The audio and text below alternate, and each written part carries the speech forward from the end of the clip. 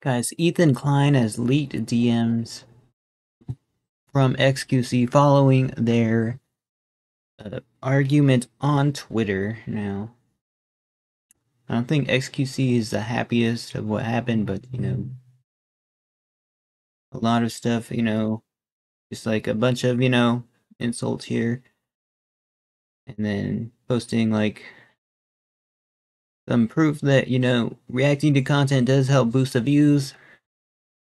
And yeah,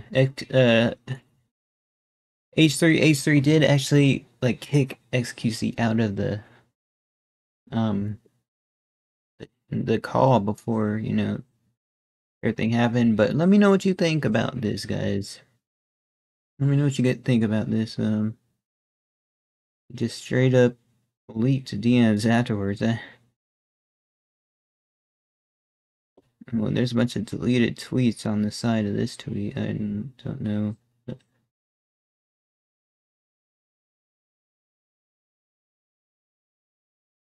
Yeah, he said, just like, calling him gray hair Andy. I have gray hair, bro. I have gray hair. So it kinda hurt. It kinda hurt.